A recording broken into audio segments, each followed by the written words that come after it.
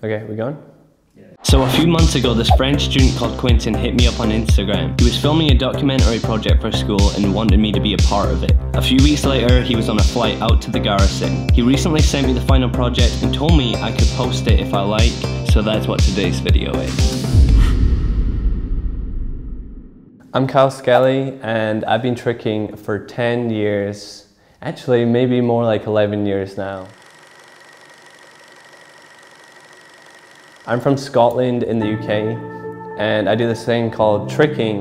Now tricking is a sport that not many people know about. It's very underground. It's a lot bigger now than when I started, but still if you ask anyone's parents, do you know what tricking is? They have no idea.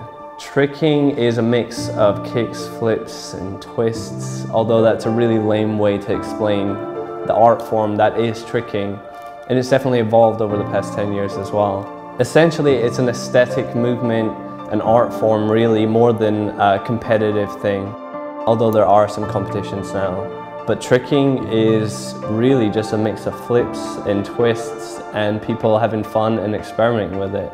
And that's sort of what it is these days. It did evolve from martial arts, but I wouldn't call it martial arts whatsoever these days. Does that work?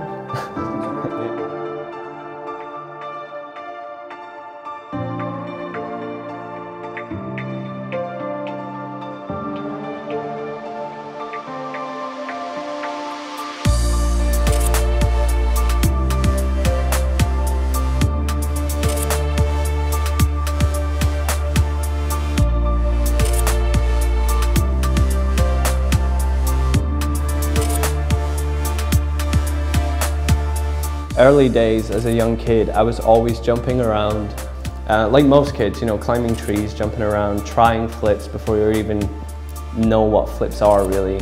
Tricking was kind of the easiest thing to get good at fast, or at least have something that seemed kind of impressive to people.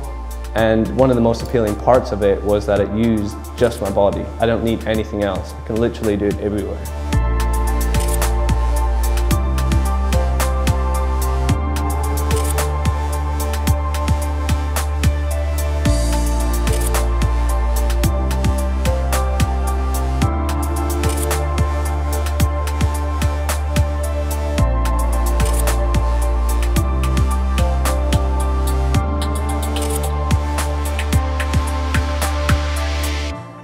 So the thing with tricking being a relatively underground sport, there really isn't the sort of structure that you have with skateboarding. There's not sponsors that are going to pay athletes cash prizes, or there's nothing like that in tricking. So because it's so small, it is very hard to make a living. Now, like one interesting fact, pretty much the best tricker in the world, or at least for a very long time, Michael Guthrie, when he was the best tricker in the world, he was also working in Subway. And you don't find that in skateboarding. You know, the best skateboarder in the world, they're getting paid to be a skateboarder. Tricking doesn't have that. I would say one thing I've managed to do, and the rest of the people that I live with, the garrison, we're a team from the UK. We're just 4 friends that live together. We have this house that we're filming in.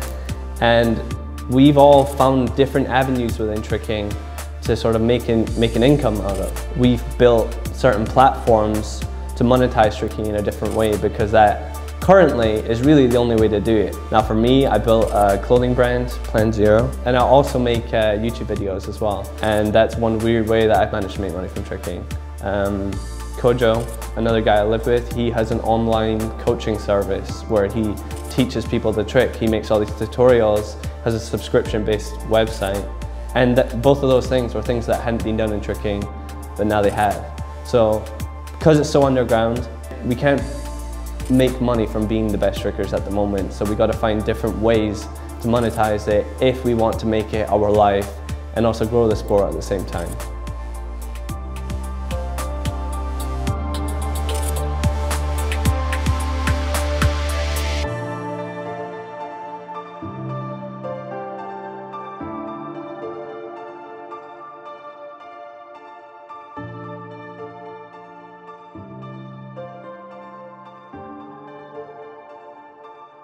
Yo, shout out Quentin for the video. Thank you for making that. I'm gonna link up his stuff in the description, so if you want to go check out his videos and stuff, check it down below. The new Plan Zero clothing collection that we've been working on is now live. You guys can buy it. There's a link in the description.